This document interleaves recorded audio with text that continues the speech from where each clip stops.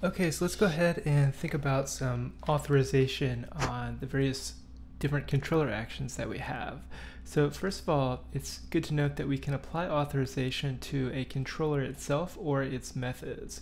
So if we apply authorization to the controller class itself, then as you would expect, it will require the particular authorization that we apply to all of the methods in that controller class. So let's take a look at our forum controller first. So in order to make this a little bit easier to read, I'm going to go ahead and collapse all with Control M-O. And this is going to collapse actually to the method definitions in this class.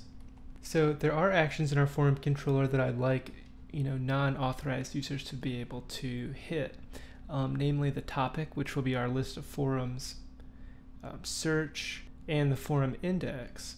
However, we'd like to ensure that only authorized users, and in particular users who have the admin role, can hit this create action. And in fact, what I can do here is I can authorize with roles is equal to admin. And in this way, by passing authorize roles equals admin, I can ensure that only admin users can ever even enter the create method. And we'll also do the same on our HTTP post method that actually adds the forum from the add forum form.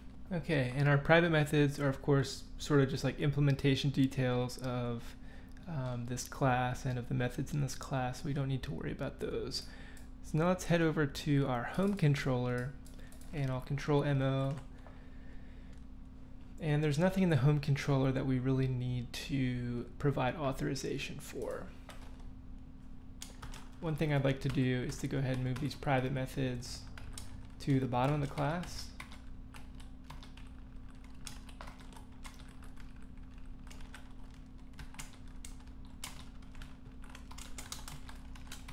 And we didn't actually create an about page or a contact page or deal with the error page any more than the template has provided for us.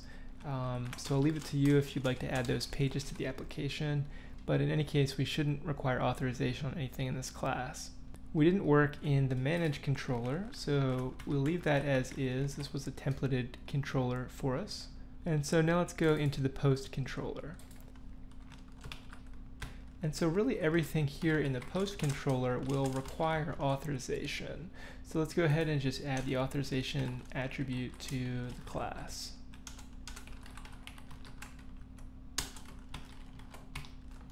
Okay, and now for the profile controller. And so for our profile controller, for this, we'll also certainly want authorization.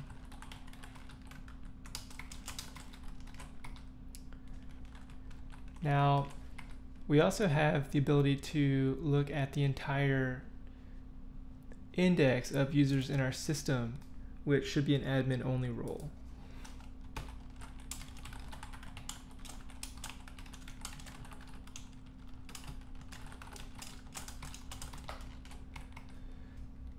Okay, and then the reply controller, we'll go ahead and collapse to definitions here. The reply controller we can also safely require authorization for.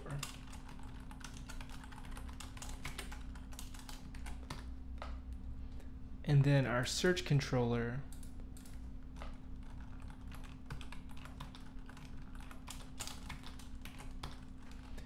here again, I'm just going to go ahead and move this public method up here above the private method.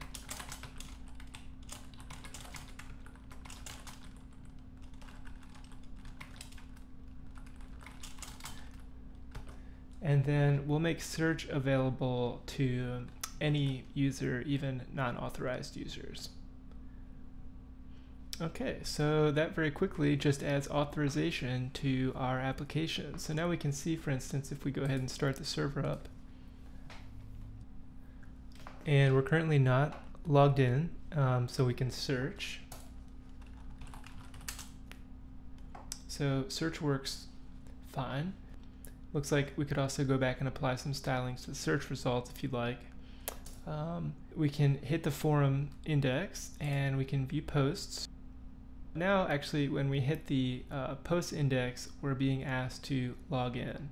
And so let's actually stop the server, and what we'll do is in our post controller, we had set to authorize on the entire class, but indeed we would like to allow guests or non-authorized users to hit our post index.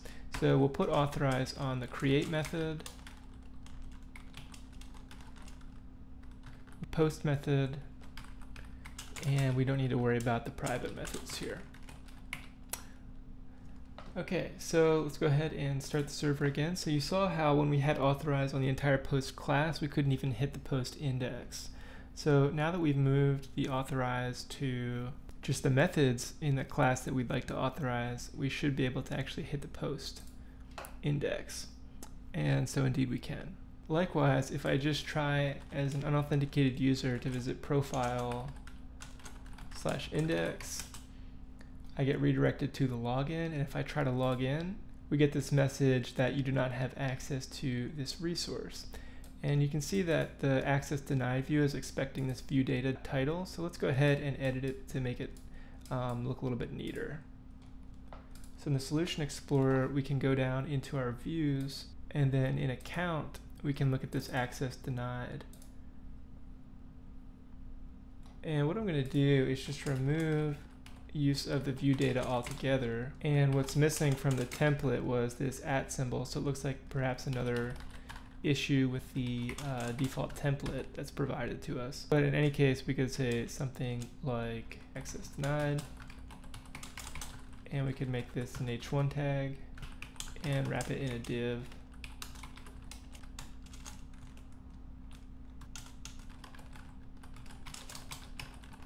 Okay, so we'll refresh the page here, and now we get a kind of like access denied message.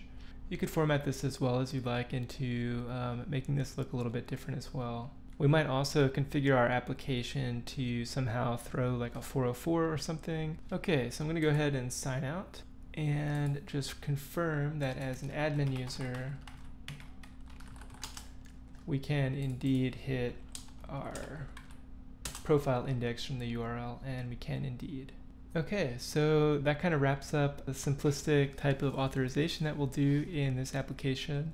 So now let's dive right into writing some tests.